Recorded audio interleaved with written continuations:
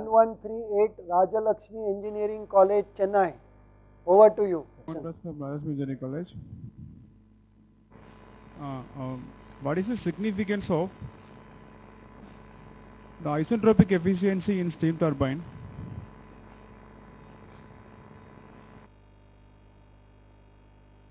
So is that your question? I suppose your question is, what is the significance of isentropic efficiency of a steam turbine? The isentropic efficiency is defined for an adiabatic open system which either produces power or delivers power. An open system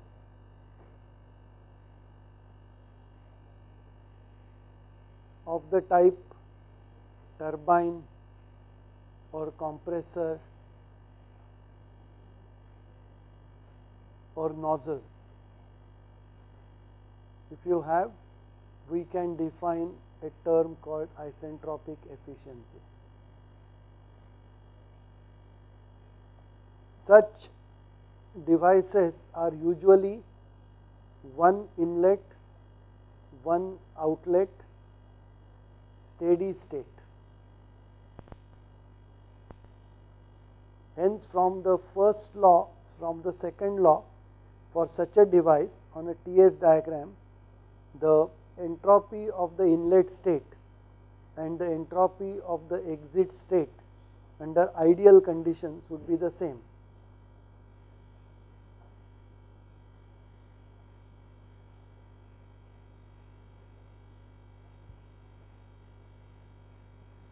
The ideal condition for this means adiabatic and reversible, and hence isentropic. However, even if they remain adiabatic,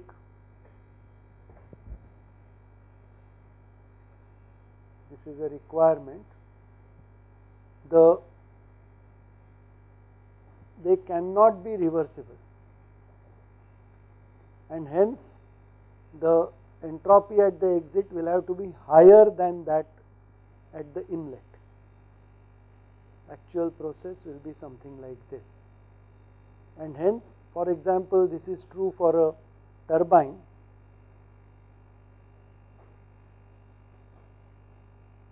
We will have SE greater than SE star, which should be equal to SI, and because of this your HE will be greater than HE star, the enthalpy. Okay. In case of a gas, even temperature at exit E will be higher than temperature at E star, and we define the isentropic efficiency as the actual power output divided by the ideal power output, which is given by W dot star. So, the isentropic efficiency represents the non-reversible behavior of a turbine or a compressor or a nozzle. If the turbine or compressor or nozzle is adiabatic and reversible, that means isentropic, there will be no irreversible behavior shown, and the isentropic efficiency would be exactly 100% or 1. Over to you. Sir, hello? Yes, go ahead. Sir, in test 1 the question is the state of water in atmospheric air is superheated condition, sir. How is it possible, sir? Please explain, sir. I think this was explained just now by Professor Bhandarkar, that if you look at the typical condition, which is not 100% relative humidity, but something less than the saturation condition from the point of view of air, you will notice that if you look up the temperature of air, which would be the temperature of water vapor, and if you look at only the water vapor part in air, so look at the partial pressure of water vapor, you will find that it is in the superheated state, okay, except in the limiting case where the vapor pressure and the concentration of water vapor is so large that we have 100% relative humidity, in which case in the limiting case it will be dry saturated vapor. Any increase in humidity will not increase the vapor content, it will only increase the liquid content. That means any addition of vapor will tend to condense that moisture in the vapor. Over. Sir, why internal combustion engine gives higher temperature as compared to external combustion engine, sir? Can you tell me the answer? Okay, the reason for this is from the engineering and materials point of view. When you burn some fuel, the fuel releases heat and can reach a certain temperature. You would have learnt about this release of heat as calorific, related to calorific value, and the temperature related to the flame temperature of that fluid.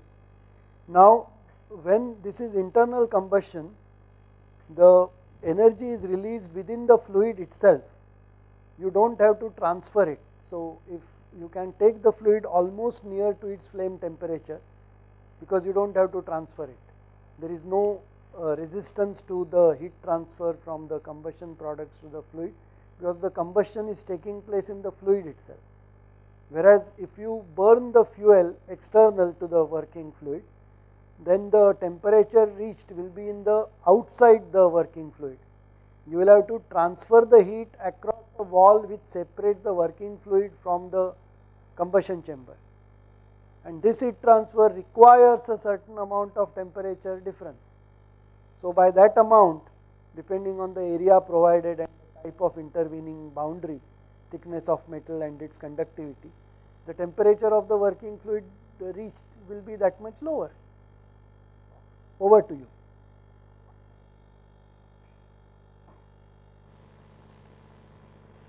Hello? Hello? Yes, go ahead. I have one doubt. Which will give more efficiency, whether reheat cycle or regenerative cycle, sir? Please repeat your question. What has more efficiency? A reheat cycle or a regenerative cycle, sir?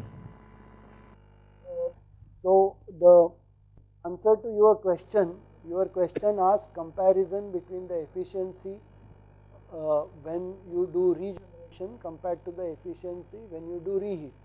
I suppose this pertains to Rankine cycle, or it may even pertain to Brayton cycle, but in any case the change in efficiency because regeneration and because of reheat depends on the parameters. That means at what intermediate pressure you do the amount, you start the reheating, and up to what temperature you take the reheating. Same thing depends on the regeneration. So, I can't say that one is always better than the other. Over to you. Thank you, sir.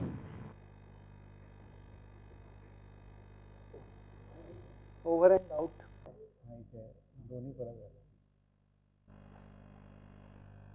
1249 Sri Ramakrishna Institute, Coimbatore. Sir, I have one doubt related to entropy. Yes. The internal energies depends upon the temperature only. That is true only for an ideal gas. Only for an ideal gas, the internal energy depends only on temperature. That is Joule's law. But sir, what about entropy?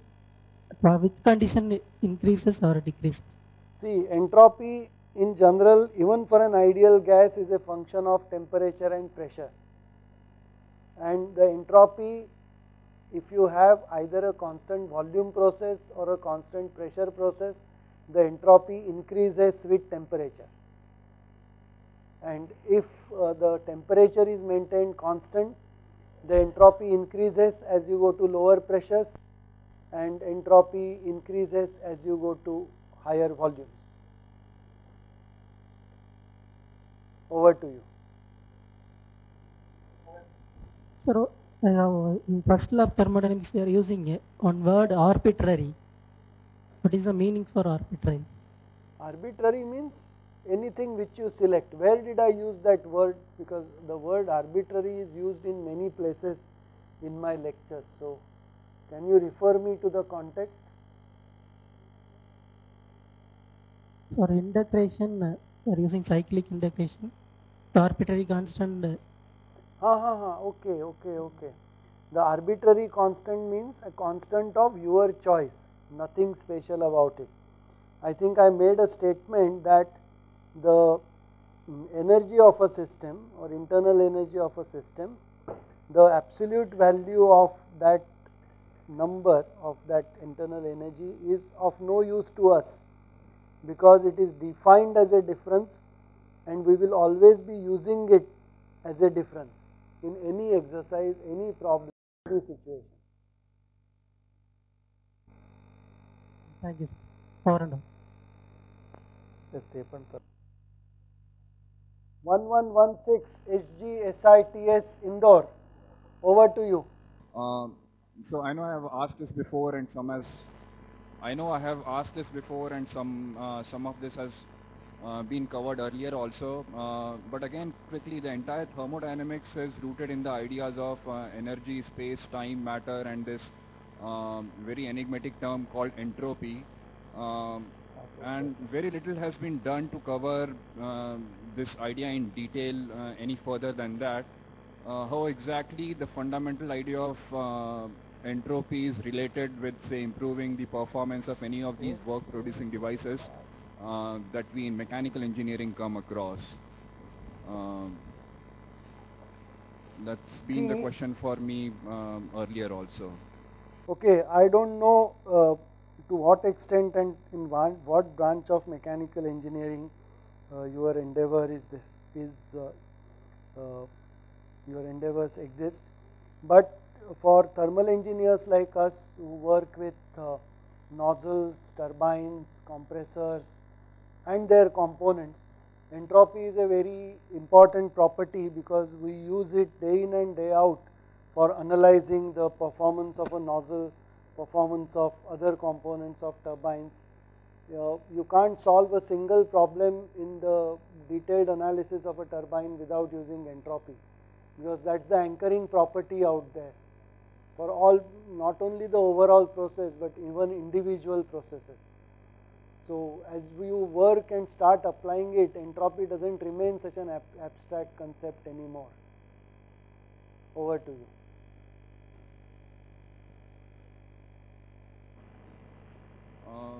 Sorry to interrupt, but it's not been, so is there one common definition, say, amongst all, say, physicists, chemists, or chemical engineers as well as mechanical engineers, the way it's understood and defined fundamentally? Because if it's not, or at least that's not something that has been covered so far here, and unless we are absolutely clear about that idea relating any further with improving the performance of these work-producing devices that we are coming across, is really not relatable. They are really not making a very definite link between the two. See, you are entitled to your opinion, but the fact remains that the common definition of entropy among engineers, physicists and chemists, it's simply ds is dq by t for a reversible process. Nobody will take objection to that definition of entropy. So if you still say that it is ill-defined or not defined, well, you are welcome to your opinion. I can't say anything more. Over to you. So some of us may be interested in working on one of these ideas, energy or matter dispersal, leading to the idea of entropy, again within the realm of chemical engineering or chemical thermodynamics. Would this be of any interest to you or any of the faculties with you if you want to consult any further on this? You will have to talk to members in IIT Bombay who work in the chemistry department or chemical engineering department. In mechanical engineering, we are working in plant of the power producers and refrigeration kind, where except for the combustion process, which is a specialized chemical reaction, we don't really have any reactions going on, right? Over to you. Thank you. Second question would be, what would be a good definition of a spontaneous process, and a good example to support that? Well, a spontaneous process is one which can take place without any trigger being applied. But anything, for example,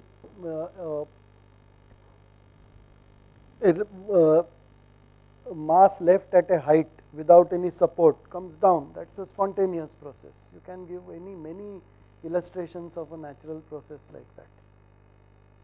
You do not have to hunt out for examples. Water at a height, normally waterfall. Waterfall, water at a height, it is a spontaneous process. Without any external agency, that was my... Yeah, without any external agency, you have a system containing hot water just left by itself. Unless you insulate it, there will and prevent the heat transfer. You just leave it, well, spontaneously it starts cooling, starts transferring heat to the surroundings which are at a lower temperature. Okay. And finally, again, we have enjoyed your course very thoroughly all along, so this presentation has been excellent. Thank you. My final question would be, again, all these entities or quantities, for example, matter, time, space, do you feel or do you think can be reduced to one common source, for example, the current cosmological model of Big Bang, for instance? Well, I am not that deep into physics, so I can't really answer that question. Over to you.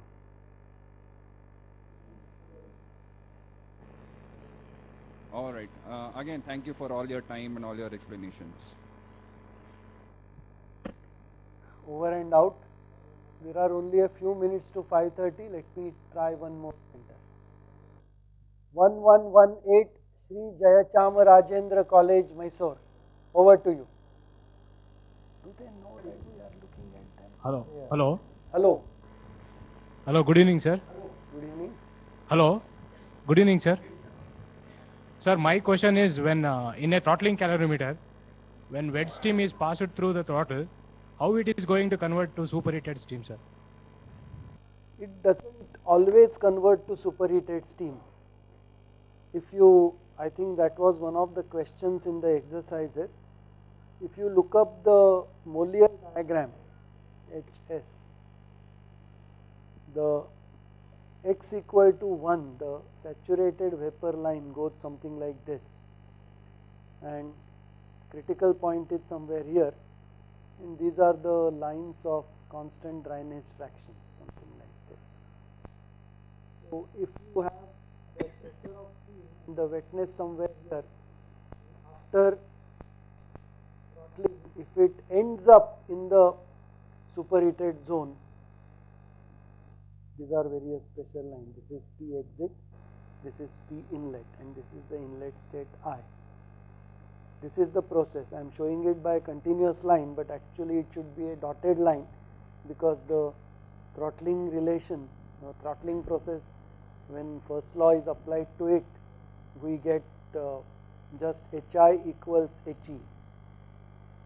And we know that as pressure reduces, the entropy at constant enthalpy goes on increasing. So if the inlet dryness fraction is not very low, you will end up with, which is usually P ambient, the exit. At exit you will end up with superheated steam. But if your inlet, say I prime, is at a much lower dryness fraction, even after the throttling, you will end up with P prime, which is still in the wet zone. In this particular case, you cannot determine the dryness fraction using purely a throttling calorimeter. You will have to use a throttling cum separating calorimeter, or you will have to use a heating throttling calorimeter. Over to you. Okay, thank you, sir. One more question, sir. So in throttling process, when the steam is passed through the throttling, the steam is get into a superheated steam. But in the refrigeration system, when passing through the throttling, we get into the liquid. What is the difference between here throttling and that refrigeration system in throttling, sir? That is the please basic, clarify that one, sir. The basic idea is simply this. Basic difference is this. In throttling calorimeter, usually we have vapor which dryness fraction near 1. Whereas in refrigeration system, the throttling process begins with saturated liquid, a very low enthalpy liquid. So when you throttle it, well, at lower pressure the dryness fraction is higher, so it's higher than 0, but it's nowhere near 1. So that is why it's end up being a liquid vapor mixture with a low dryness fraction. Over to you. Actually, I confused about the shock waves. Actually, my question is, what are the benefits of shock waves? Okay, this is a question pertaining to Professor Puranik, who has gone away for a meeting with our R&D office. So he will be back here at 9 o'clock tomorrow morning. We will note down the center 1118, and please raise your hand at 9:10 or 9:15 tomorrow morning, and we will pass this question on to him. Over to you. So one more question. Sir, what is the difference between detonation and knocking in an engine? Detonation and knocking in an IC engine. Okay. I passed it on to Professor Bhandarkar, and he says this is much more detailed in combustion and combustion aerodynamics. He doesn't want to answer that just now. We will discuss this later. Ask it on Moodle. We will do our homework and get back to you. Question.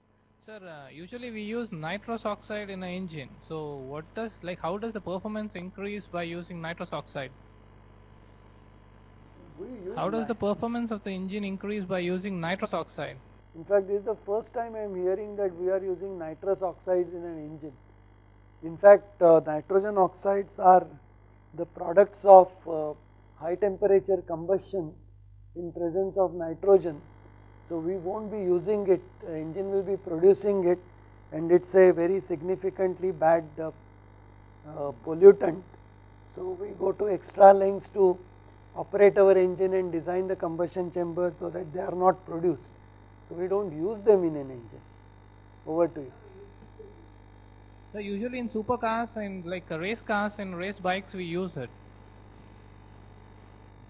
Well, I don't know for what purpose they are used. We'll have to check that out. But in our normal engines we don't use. Over to you. So one more question. Sir, usually we use nitrogen gas filled in tires of vehicles right now, like recently. So why do we do it? Any specific use? Yeah, you know, I have been thinking about it. There doesn't seem to be any thermodynamic reason. There are some reasons. Some possible reasons are perhaps the permeability of nitrogen through the rubber or tube or the tire may be lower than that of oxygen. So perhaps the deflation rate is much lower. But remember that air which we generally fill our tires with is 80% nitrogen. So replacing that 20% oxygen, 20-21% oxygen by an equivalent nitrogen, I don't think makes any significant difference. Over to you. I know many people who have gone over to nitrogen tires and then have come back to normal air inflation, saying I didn't find any difference except that I have to pay more money to fill up the nitrogen. Over to you again. Yeah, sir. Thank you, sir. Over and out, sir. So that brings us to the end of the day.